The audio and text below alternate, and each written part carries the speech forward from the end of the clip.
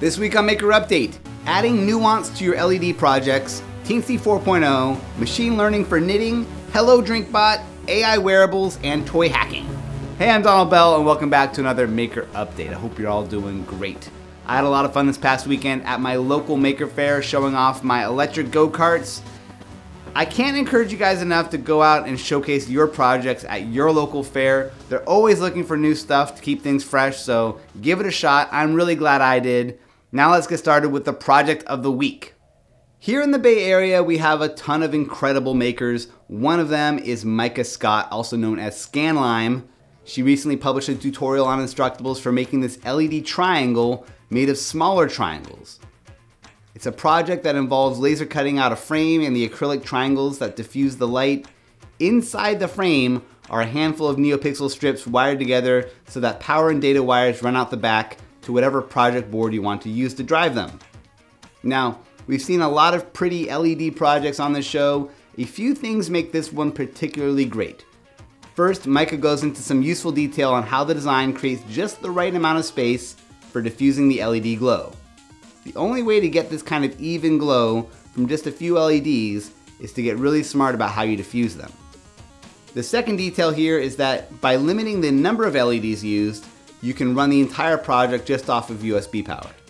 But the best part of this guide is that it's an invitation to learn how to use a Fadecandy LED controller. The Fadecandy board, developed by Micah and sold by Adafruit and Digikey, gives you the ability to get more nuanced colors and fades out of common NeoPixel LED strip than you could from Arduino style boards. Of course, you don't have to use a Fadecandy board, but if like me, you've been dying to give it a try, this looks like a great project to get started with. I'll include a link to the older GitHub page for this project, which includes the code and a few more options for the design. It's time for some news. The popular Arduino compatible Teensy development board has a new version out. Version 4.0 returns to a smaller size and uses a 600 MHz ARM Cortex M7 processor, making it one of the fastest microcontroller boards available. It also has a ton of other little extras like a random number generator, cryptographic acceleration, CAN bus support. It's crazy, and it sells for $20. MIT News has a post and video up talking about new research they're doing on using machine learning to recreate and optimize knitted or woven clothing, which in a certain sense is all clothing. Really, there's sort of two main parts to this announcement. The first is a machine learning automation software called Inverse Knit, which takes 2D images of something like a glove and then sets an AI model loose on reinterpreting it as a set of instructions that it can send to a knitting machine. Testing found that it could produce accurate results 94% of the time.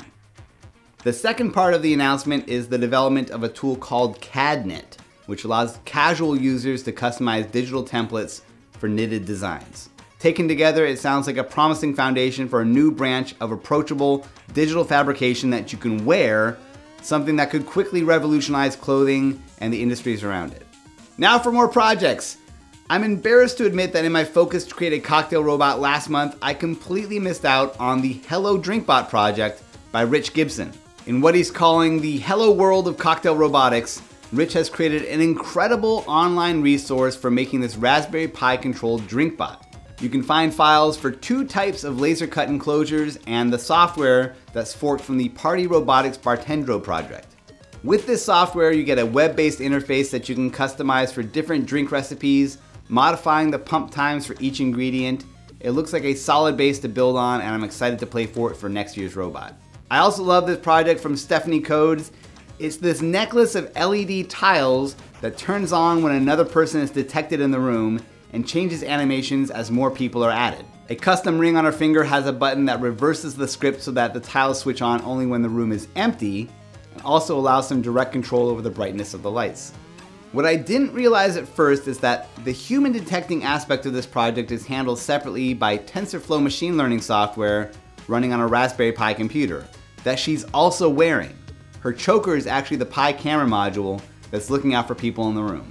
Not just motion, but people, based on an AI model that it's working with. The necklace and the lights run separately on an Adafruit Metro Mini, interface with the Raspberry Pi so that it can read how many people are identified in the room and trigger LED animations based on that.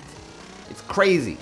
Now for a few tips and tools. On Thingiverse, there's a collection of 3D printable travel accessories, including a toothpaste tube coupler for refilling those little toothpaste tubes. On YouTube, Thomas Sanladerer has an informative video that looks at the latest Raspberry Pi 4. He talks openly about its drawbacks, but also some of its awesome benchmarks and its suitability as an Octoprint server for your 3D printer. He's using his for running a 4K quality wall-mounted digital dashboard system. On Instructables, Colleen has a great teacher-friendly guide on taking apart old electronic or mechanical toys with kids or students and hacking them into new creations. I love toy hacking, so this one really spoke to me. This week, I got approved to show off some of my projects at the East Bay Mini Maker Faire in Oakland, California on Sunday, October 27th. The esteemed maker, Mr. Mike Warren, Microsource on Instructables, will be joining me, and we'll have a table of our projects to show off. And coming off my Maker Faire experience last weekend, I have to say that the most valuable tool I brought with me were my tub of towels. I reviewed these a while back on the Cool Tools channel. They're just like extra large, extra tough hand wipes.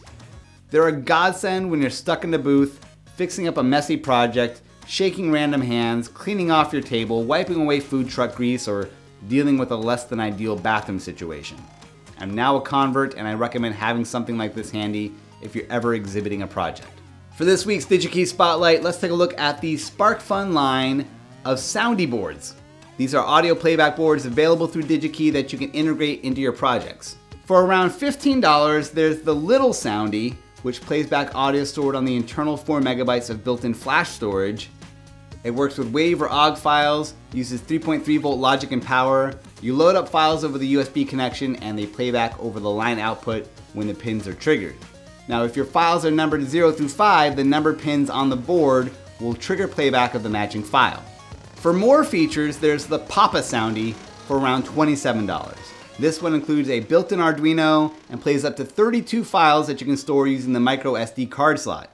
Either one of these boards would be a great fit for any upcoming Halloween project.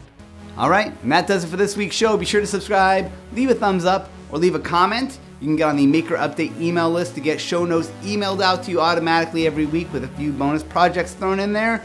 A huge thanks to my patrons on Patreon and to Digikey Electronics for making this show possible. Thanks for watching, and I'll see you soon.